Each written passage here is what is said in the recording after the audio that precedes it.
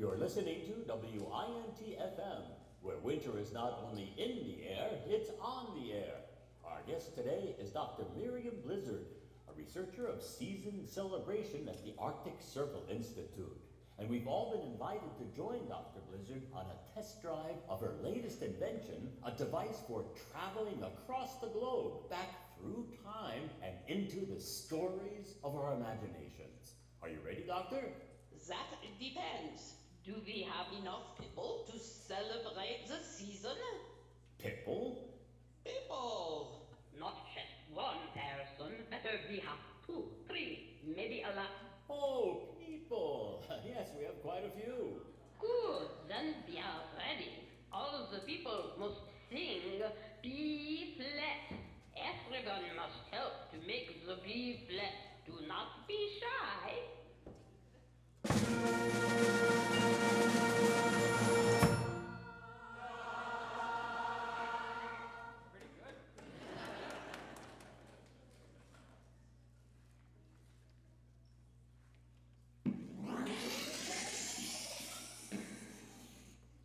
Ladies and gentlemen, this is amazing! The doctor's invention has taken us to Toronto, home of the Canadian Brass.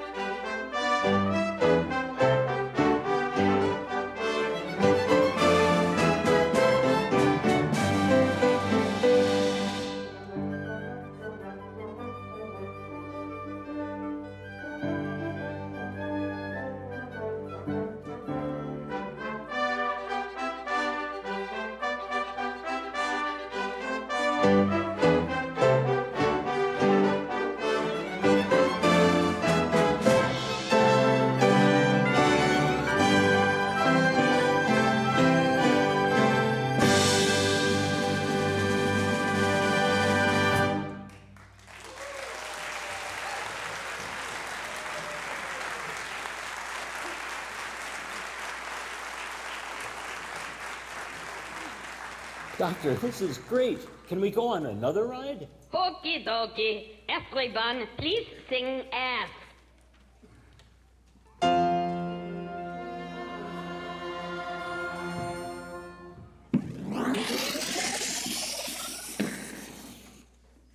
Bloomington is home to people from all over the world. The city's goal of harmony is expressed by the Bloomington Community Song, commissioned in 2018 as part of the city's bicentennial celebration. We'll now hear from the composer whose work was selected for this honor, Jeff Cannon, performing the community song, Ride.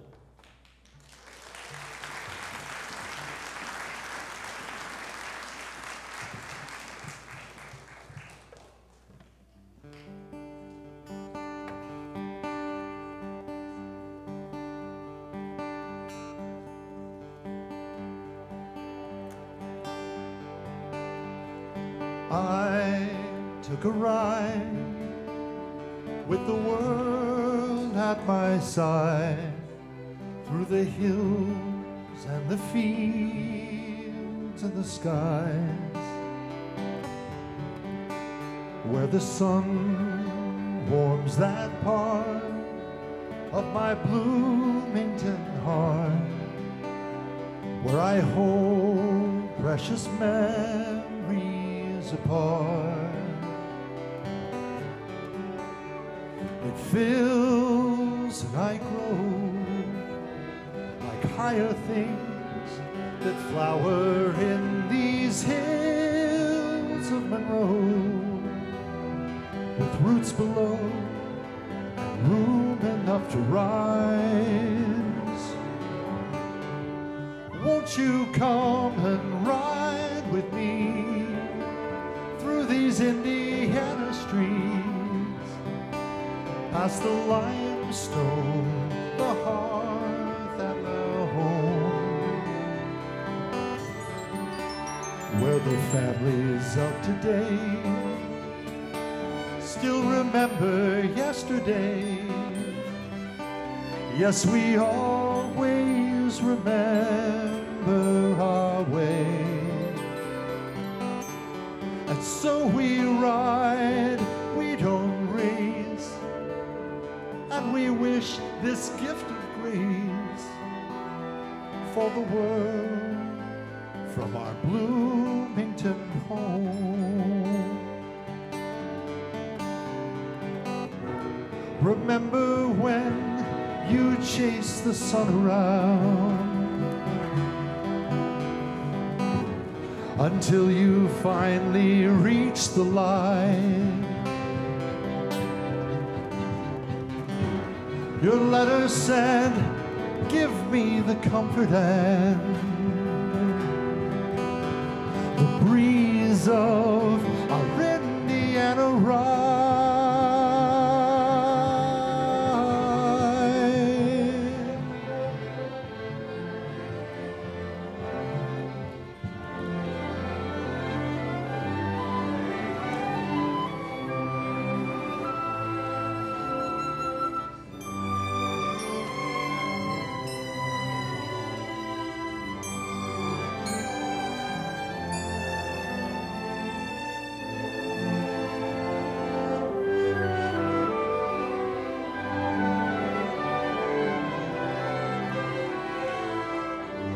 So we ride, we don't race, and we wish this gift of grace for the world from our Bloomington home. Yes, we ride, we don't race, and we wish this gift of grace for the world from our Bloomington home.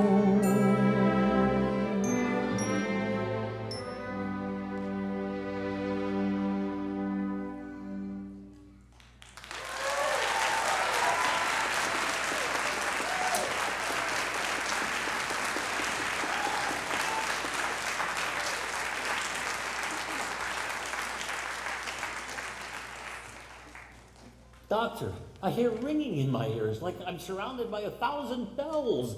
Am I going crazy? What should I do? Quick, you must sing C sharp.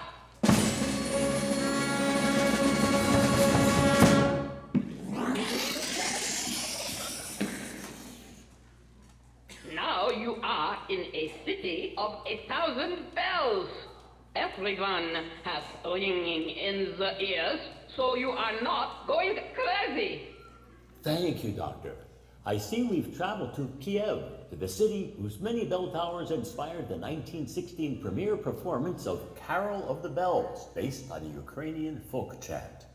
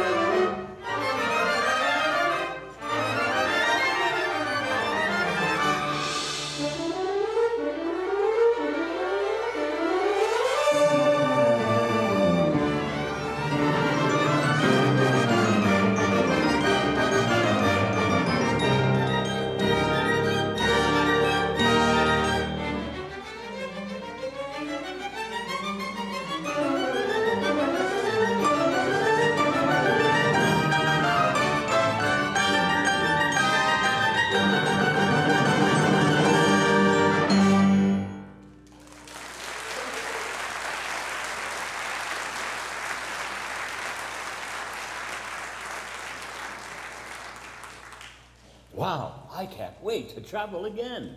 Everyone, sing A.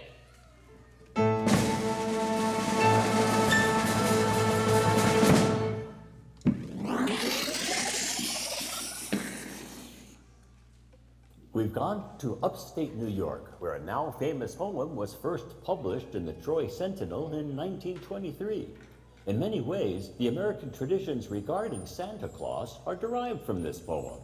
Our narrator, Danielle McClelland, is the executive director of this theater, and we wish her well as she'll soon be moving on to her next employment challenge. Ladies and gentlemen, please join me in welcoming Danielle McClelland.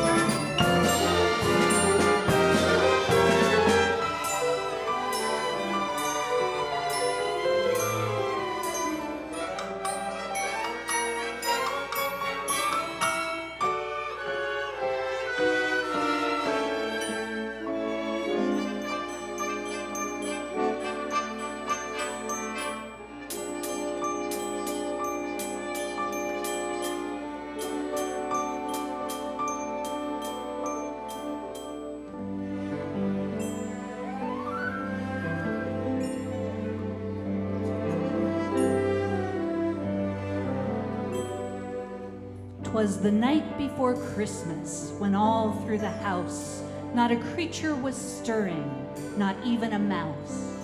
The stockings were hung by the chimney with care, in hopes that St. Nicholas soon would be there.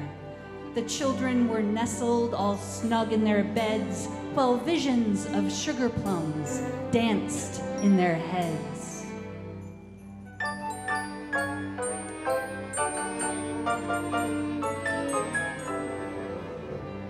And Mama in her kerchief and I in my cap had just settled down for a long winter's nap.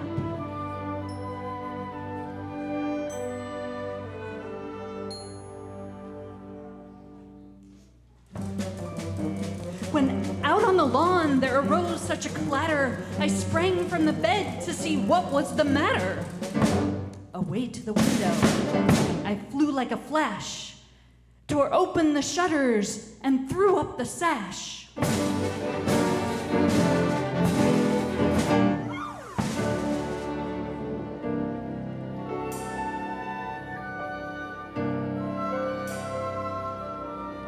The moon on the breast of the new-fallen snow gave the luster of midday to objects below.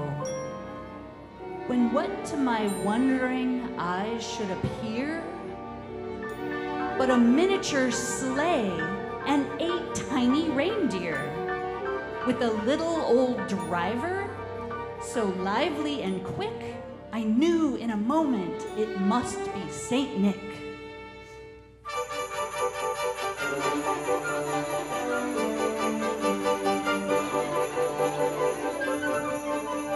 More rapid than eagles, his coursers they came, and he whistled and shouted and called them by name.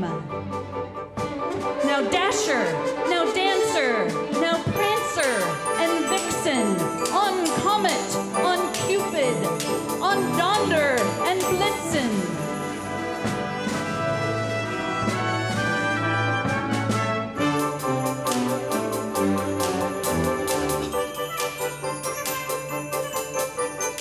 To the top of the porch, to the top of the wall. Now dash away, dash away, dash away all. As dry leaves that before wild hurricanes fly, when they meet with an obstacle, mount to the sky, so up to the housetop the coursers they flew, with the sleigh full of toys, and St. Nicholas too.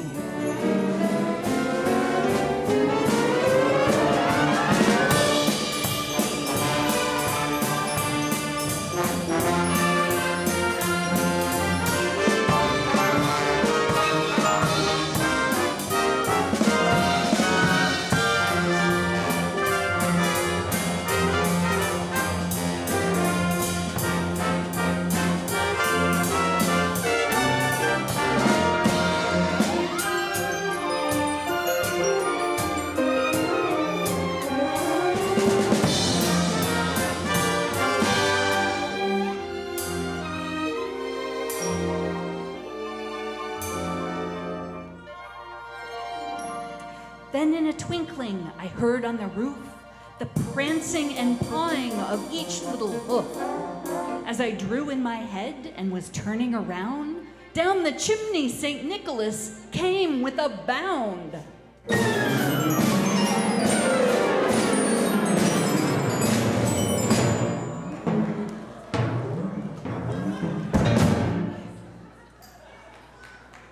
He was dressed all in fur, from his head to his foot, and his clothes were all tarnished with ashes and soot.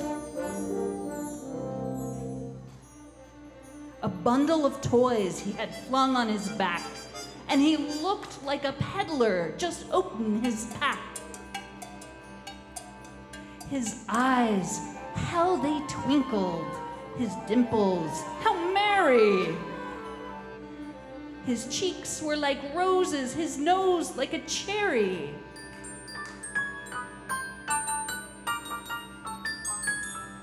His droll little mouth was drawn up like a bow, and the beard of his chin was white as the snow. the stump of a pipe he held tight in his teeth, and the smoke, it encircled his head like a wreath. He had a broad face and a little round belly that shook when he laughed like a bowl full of jelly. He was chubby and plump, a right jolly old elf, and I laughed when I saw him in spite of myself. A wink of his eye and a twist of his head soon gave me to know I had nothing to dread. He spoke not a word, but went straight to his work and filled all the stockings, then turned with a jerk, and laying his finger aside of his nose and giving a nod, up the chimney he rose.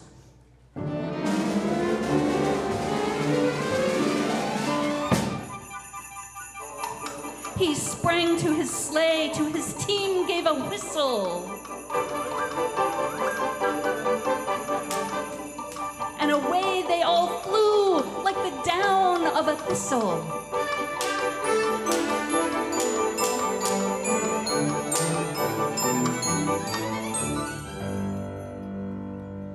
But I heard him exclaim, ere he drove out of sight, "Happy Christmas to all,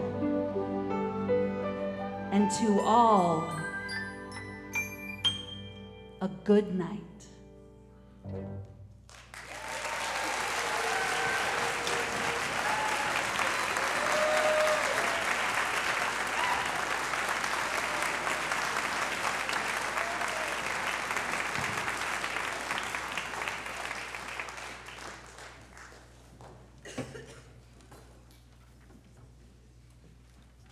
We'd like to take this opportunity to wish the Bloomington Symphony Orchestra a happy 50th anniversary. Some of our listeners may remember the symphony's beloved annual event, A Night in Old Vienna. Doctor, can we go there next? Why not? Sing E flat.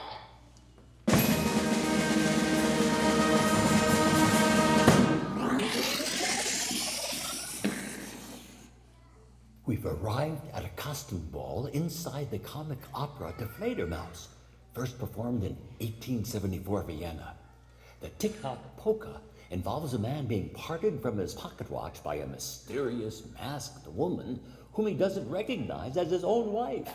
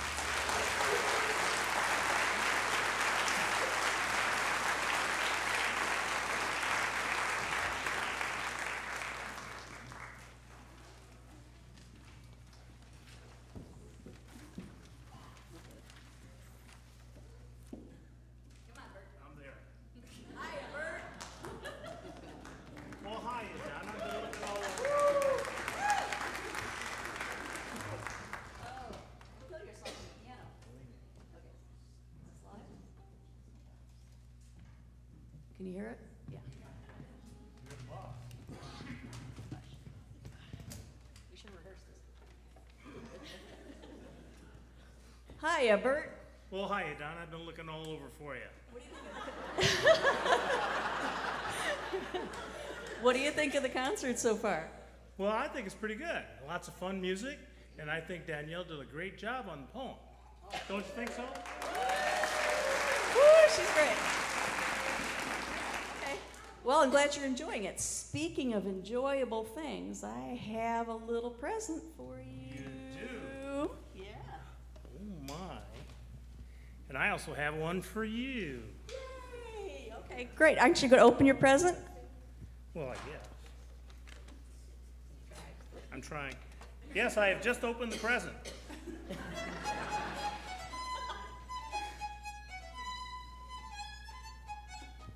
Oh, it's perfect. I love it.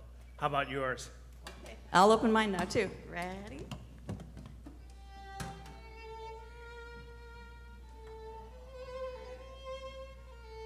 Oh, my favorite piece of music in the whole world. Bert, how did you know?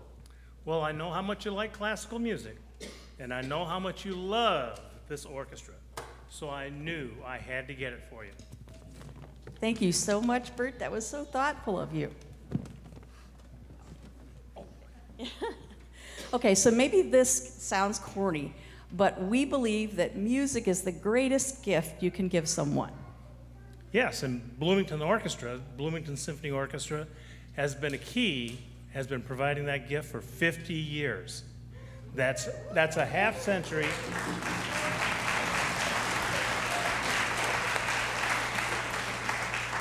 That's a half century of extraordinary performances, a half century of helping with educational outreach, and being a key part of the center of Bloomington art scene. That is pretty amazing. And I say this all the time, but it's true. Everything we do, all our concerts, all the outreach we do, we really couldn't do it without the support of our community.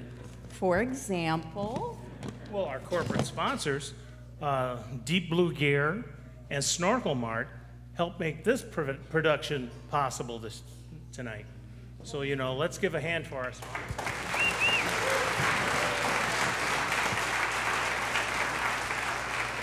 and I would like to thank every single one of you that's in the audience. You chose to come here on your holiday weekend. You chose to buy a ticket. You chose to spend the evening sharing great music with us. So thank you so much for your support.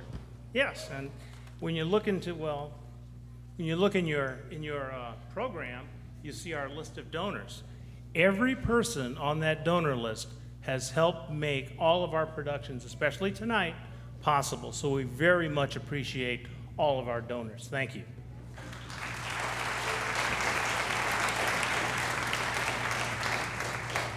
Speaking of donors, we have a pair of donors who've made an extremely generous offer this year to commemorate our 50th season. They are going to match dollar for dollar every donation we get, which is incredible. So every dollar you give tonight or whenever will be matched by these donors. It's going to give you twice as much for your money.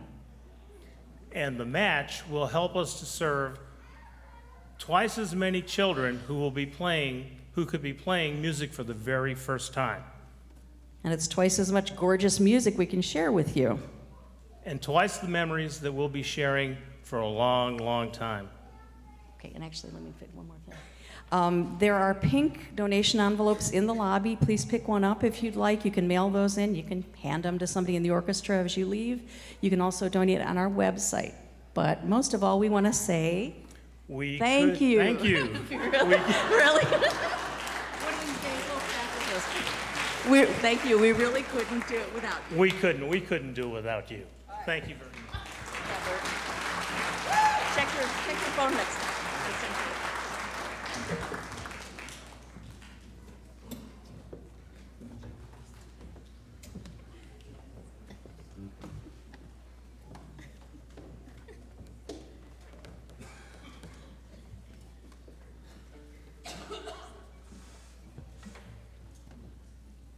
Please sing D.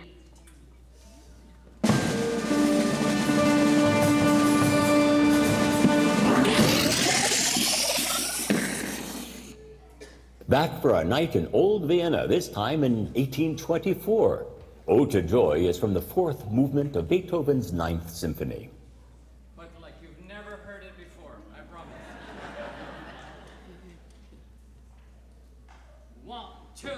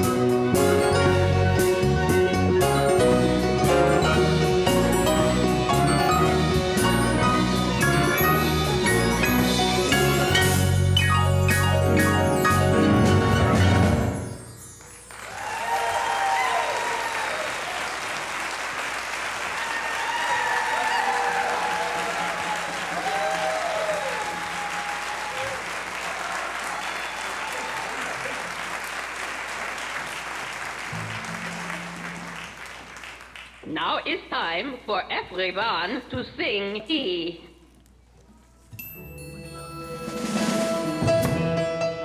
You were great. We're here at E.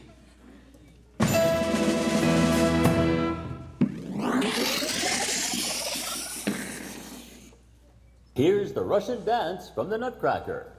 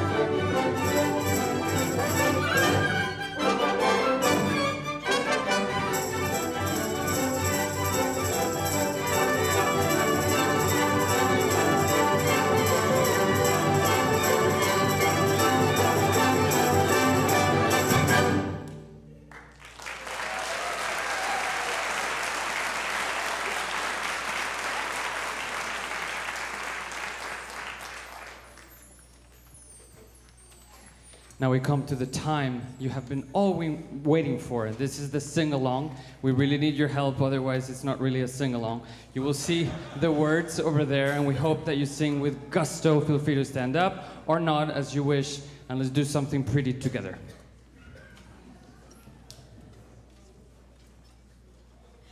That's the song we will sing.